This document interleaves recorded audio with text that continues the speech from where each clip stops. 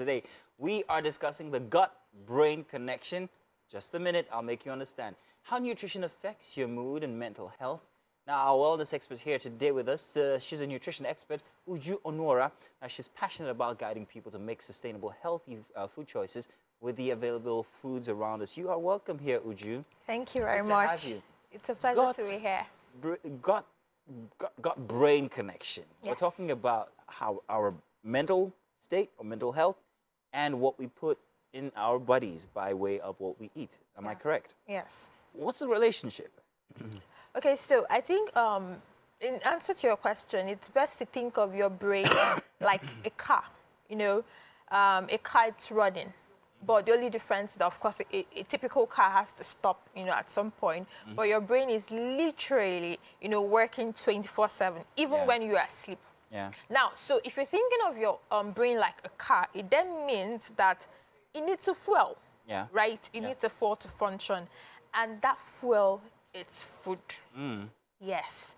Now, in thinking about it now, there are more like higher grades of fuel or lower grades of fuel and all of that. Lead, unleaded.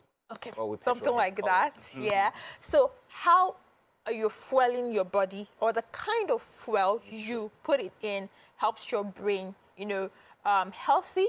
And if your brain is healthy, it also helps you reduce something we call, in my profession, oxidative stress and inflammation. Okay. Now, just not to sound too much, you know, with so much jargon and all of that, but what it actually does is, with all of, when you don't have oxidative stress and inflammation, you feel better. Your mood is, you're happier. Happier. Yes, it's kind of an evolving field in nutrition, but then there has been so many studies linking, you know, nutrition, food, what you're able to eat, and how it impacts your mental health. So we have to put good stuff inside our body. Junk food and the rest might not be the best, yes? Nah, not really. However, what if I say that when I take chocolate, even if it's regarded as junk, I feel really happy? I love the feeling. It's like a small semi-drug. Is that a good thing or a bad thing? Because it does lift my mood. Okay, so the thing is that you're very right, but this is it here. It's not, I'm not going to use the word it's a bad thing, but consistently eating chocolate to feel better is when it becomes a bad thing. I'm not going to say that eating chocolate is bad, but consistently doing it. So now, what do you feel when you eat chocolate, or for some people, even ice cream and all of that, they feel good? It's what we call a rush that comes from eating an ultra-processed food because it's high in sugar, because it's high in fat. So there's a rush, and that rush makes you feel better. But if you're consistently doing this, it's actually going to get to a point, it's doing the reverse of what you are eating it for.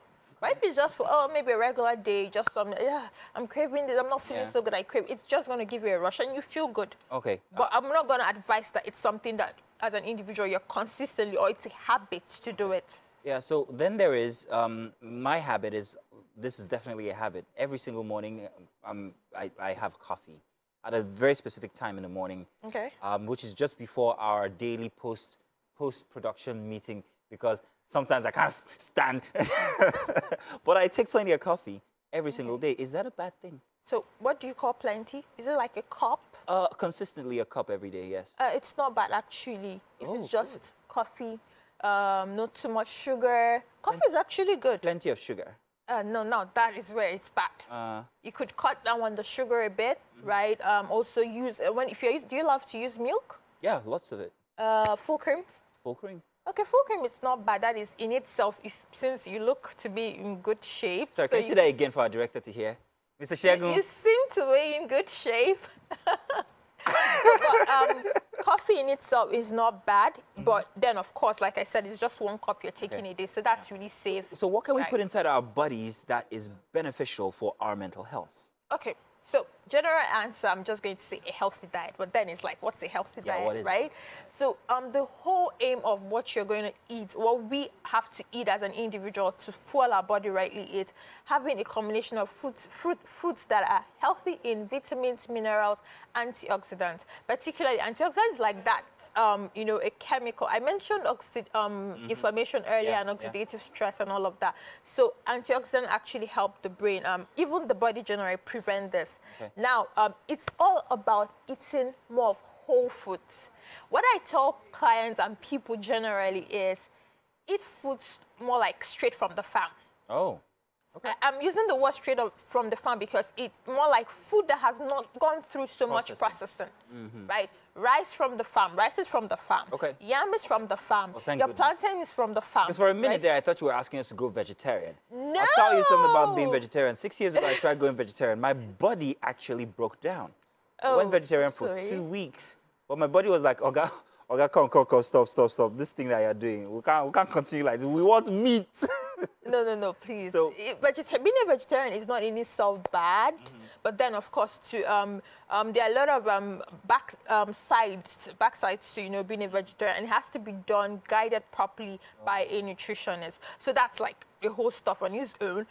But in itself, it's more like a combination of healthy diets. You need your protein. Your body needs protein. Right, you need your fruits and vegetables particularly, I know, but I don't want to throw so much emphasis on this, but fruits and vegetables are so important because that is the only class of food that you can get vitamins and minerals. Oh, wow. Yeah, your carbohydrate sources like your rice, your potato, your yam, and all of those things, your meat, all of those things, they don't give you, you can't compare the level of vitamins and minerals that are contained in it. That when you're talking about rich sources of vitamins and minerals, it's majorly in fruits and vegetables, and that's very important for your brain, for your body generally. So if I was going to start with this project, this eating healthy for my mental state, how do I get started? What do I need to do first off starting today? Okay, so the first thing you need to do is intentionally eating right every single day. Aside from your normal rice, your beans, and all of those food that we normally eat. Do I need a timetable or stuff? Do I need to consciously alert myself with this and that? Food timing in itself is like a very big deal, right? But I think food timing, it's more like for people who probably have medical conditions, right? But for an average healthy person, you mustn't necessarily time your food in itself. More like, but it's more or less what you are eating, not like when you are eating it per se, but what you are eating. Uju, you and I have to have plenty of talk because I want to get this thing down to a T. I really need to get my nutrition up because I want my mental state to be like bliss. But thank you very much, Uju, for coming through. Always a pleasure to have you here, nerdy girl. But thank you. Next week we pick another topic, and of course you'll be here to enlighten us, wouldn't you? I'll be glad to be. Absolutely. Well, thank you very much for staying tuned. Do keep on to this channel because we've got more coming your way inside of Wake Up Nigeria.